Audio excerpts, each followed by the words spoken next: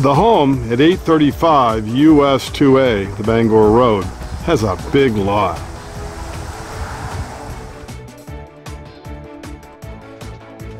Apple trees, raspberries, an above-ground pool, extra storage, a double attached garage.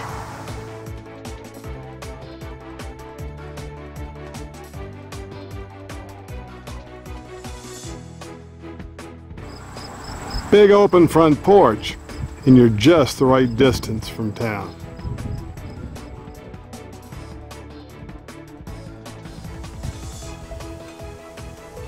The garage is cathedral ceiling, 34 by 30, gives you plenty of workspace, and there's a drain.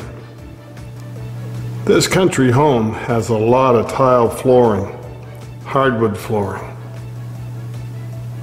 Has a lot of space. A den with a wood stove, archways to a dining room and a kitchen.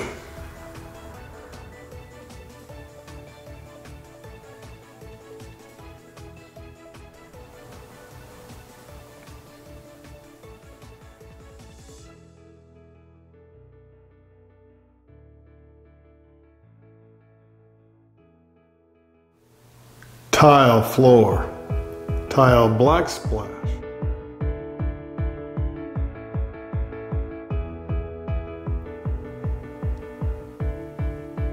Those atrium doors overlook the pool, the big backyard.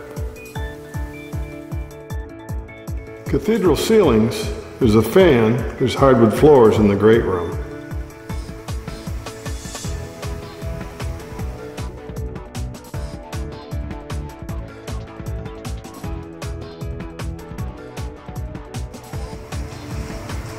You have a den for hobbies off the great room before you hit the laundry room that has a sink.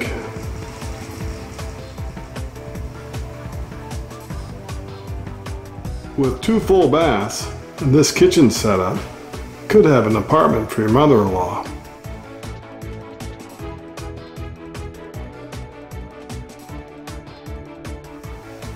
The full bath off the laundry room or extra kitchen. Leaving the laundry room, we hit the original living room in the ranch-style country home.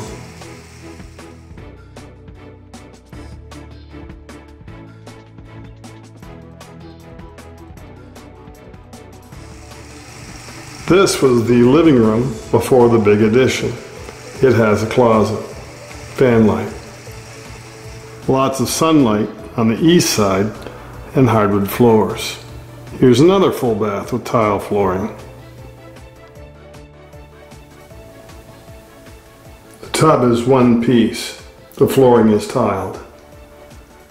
Down the hall, 3 bedrooms. You can have another bedroom in the basement that has an outside entrance. Bedroom 1 at the end of the hall. Bedroom 2. Bedroom 3. That last bedroom had 2 closets. This one has a double one. Let's head down into the basement. As the kids get older, it's nice to have a region that's like their own apartment. This is like that in the basement. Your 4th bedroom. And there is an outside entrance, so you don't have to worry about fire. Hot water heat zone downstairs and up. Talk about storage space or more expansion area. This home has it. It's about 64 feet long. You had a wood stove in the entry.